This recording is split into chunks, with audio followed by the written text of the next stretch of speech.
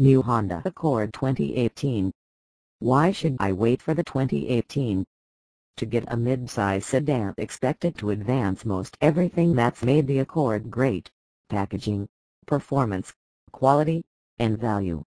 It'll ride the stretched version of the platform that underpins Honda's recently redesigned Civic compact.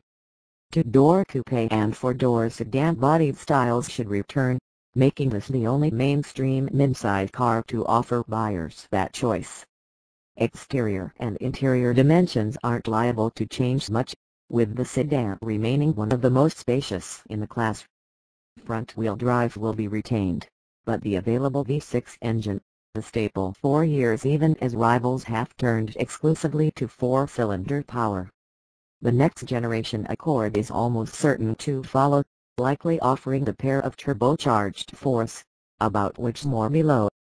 The V6 was its choice of only about 10% of current Accord buyers, however, so the new generation of turbocharged four-cylinder engines should furnish more than acceptable performance and mileage, particularly since the new car should be lighter and more aerodynamic.